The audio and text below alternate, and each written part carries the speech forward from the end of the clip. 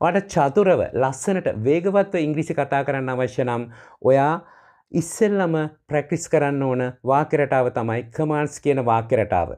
ඇයි කමාන්ඩ්ස් කියන වාක්‍ය රටාව ස්පෝකන් ඉංග්‍රීසි වලදී මේ තරම් වැදගත් වෙන්නේ?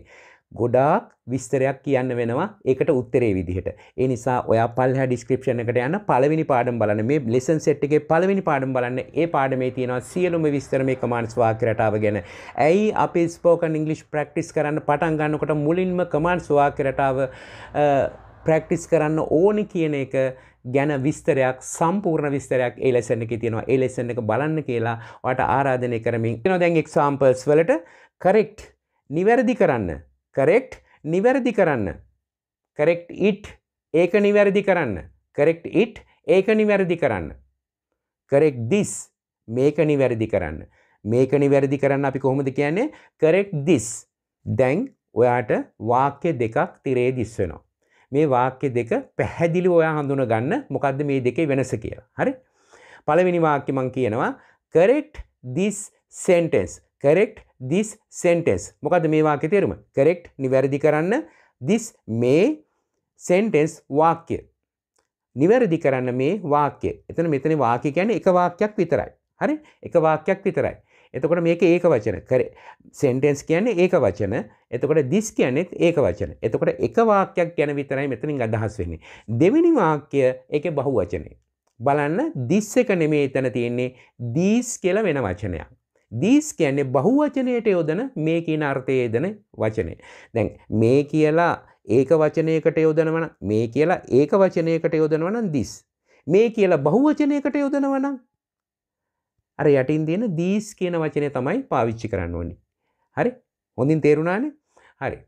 එතකොට correct this sentence කියන්නේ නිවැරදි කරන්න මේ වාක්‍යය. එතන තියෙන එක වාක්‍යයයි. හැබැයි පල්ලෙහා තියෙන දෙවෙනියට තියෙන වාක්‍යය කියනවා correct these sentences. correct these sentences. මොකද්ද ඒකේ අදහස් වෙන්නේ? නිවැරදි කරන්න මේ වාක්‍යයන්. වාක්‍ය කිහිපයක් තියෙනවා එතන. එහින්ද එක බහුවචනයකට කියන එක. හොඳින් තේරුම් ගන්න බලන්න උඩ වාක්‍යයේ තියෙන sentence කියන වචනය පල්ලෙහාදී sentences කියලා බහුවචන වෙලා තියෙනවා. එතකොට sentence කියන එක බහුවචන වෙලා sentences වුණා වගේම this කියන වචනේත් these කියලා දෙවෙනි වාක්‍යයේදී බහුවචන වෙලා තියෙනවා. ඒක හොඳින් තේරුම් ගන්න. හොඳට අදහස තේරුම් ගන්න. හරි. අනිත් එක තව එකක් කියන්න ඕනේ මෙතනදී මේ this කියන්නේ these කියන්නේ that කියන්නේ those කියන්නේ and දාන්නේ කොහොමද මේ හැම එකක් ගැනම ලස්සන පාඩම් සෙට් එකක් මම ඉස්සරහට අරන් එන්න බලාපොරොත්තු වෙනවා. අනිවාර්යයෙන්ම ඒ ටික අරන් එනවා. ඒ වගේම මම බලාපොරොත්තු වෙනවා විශේෂ දෙයක් ඔයාට කරන්න. විශේෂ දෙයක් මෙතෙක් ශ්‍රී ලංකාවේ YouTube ශාස්ත්‍රයේ කරපු නැති විශේෂ ප්‍රධානයක් ඔයාට කරන්න බලාපොරොත්තු වෙනවා. ඒකම ඒ පාඩම් සෙට් එකත් එක්කම. ඒ නිසා අනිවාර්යෙන්ම මේ පාඩම් එක්ක රැඳිලා ඉන්න. මම තව මාසයක් වගේ ඇතුළතදී ඔයාට විශේෂ දෙයක් මම ඔයාට පරිත්‍යාග කරනවා. මොකටද? ඔයාගේ ඉංග්‍රීසි දැනුම වර්ධනය කරගන්න. අපි ඒක බලමු. තව මාසෙකින් විතර මම කියන්නම් මොකක්ද ඒ කරන්න උත්සාහ කරන්න කියලා. අපි නැවත යනවා examples වලට. correct your answer. correct your answer. ඔයාගේ උත්තරය. උත්තරය පිළිතුර කියන අදහසට තමයි අපි answer කියලා කියන්නේ. ඔයාගේ උත්තරය නැත්නම් ඔයාගේ පිළිතුර නිවැරදි කරන්න. correct your answer. දැන් මෙතන answer කියන්නේ ඒක වචනයක්. එකයිනේ තියෙන්නේ. හැබැයි ඔයාගේ පිළිතුරු ගොඩක් තියෙනවා නම් මෙන්න මෙහෙම කියනවා. correct your answer නෙවෙයි answers. correct your answers. නිවැරදි කරන්න ඔයාගේ පිළිතුරු. හරි? හොඳට තේරුම් ගන්න එක. correct your exercises. correct your exercises. මොකද්ද මේ කියන්නේ? නිවැරදි කරන්න ඔයාගේ අභ්‍යාසයන්.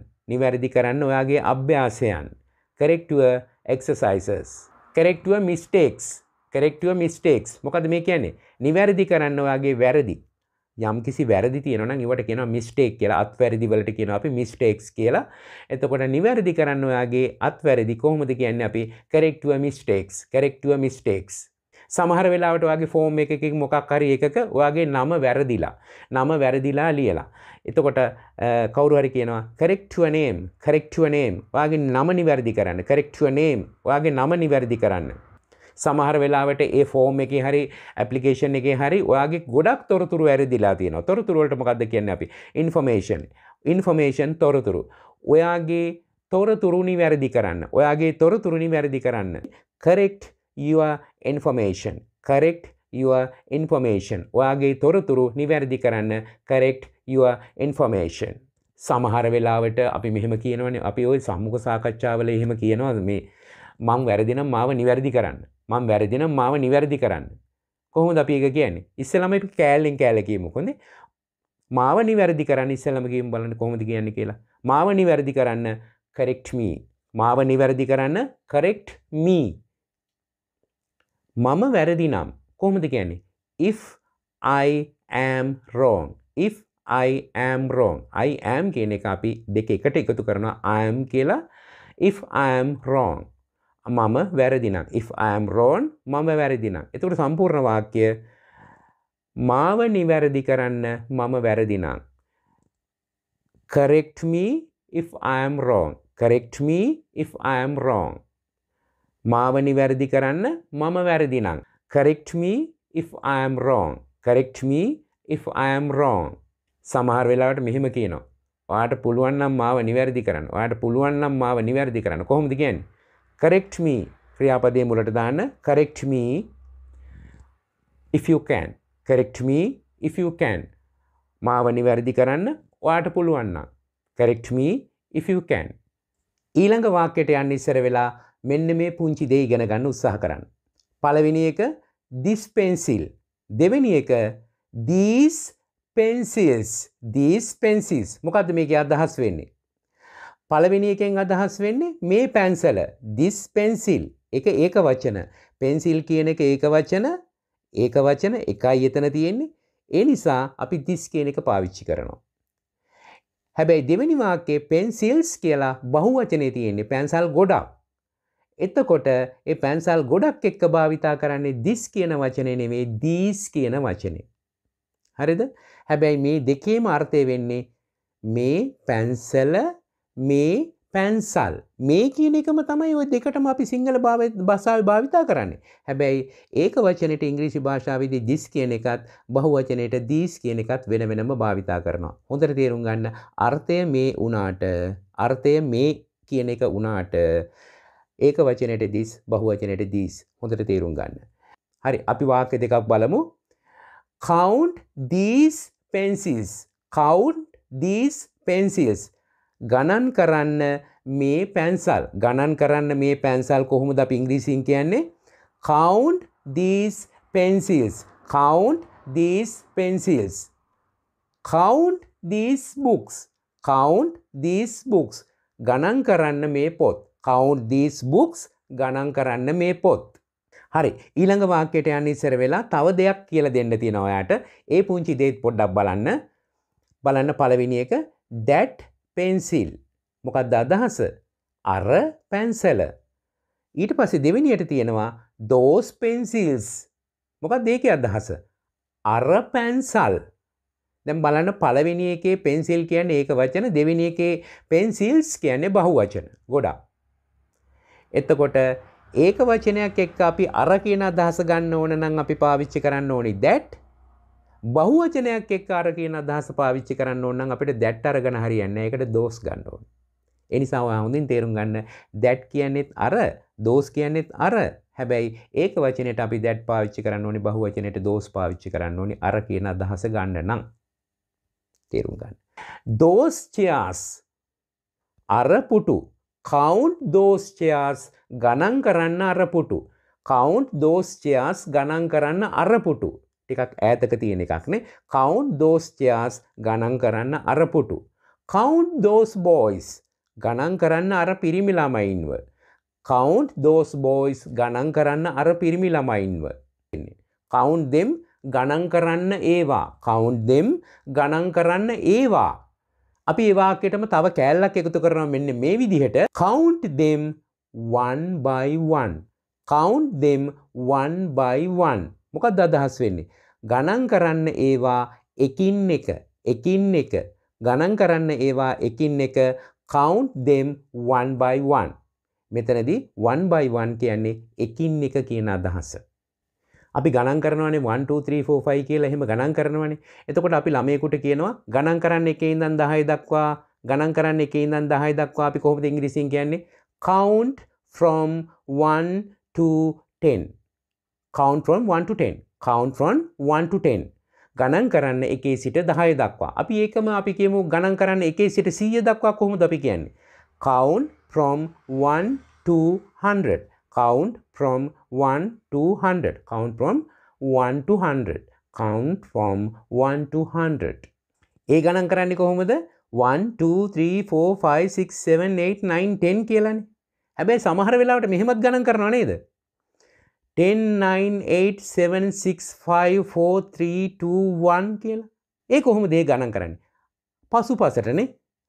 අපි ළමයෙකුට කියනවා 10 ඉඳලා 1 දක්වා පසුපසට ගණන් කරන්න කියලා. කොහොමද අපි කියන්න ඕනේ ඒක? count backward from 10 to 1. ගණන් කරන්න පසුපසට 10 සිට 1 දක්වා. කොහොමද අපි කියන්නේ? count backward from 10 to 1. count backward from 10 to 1.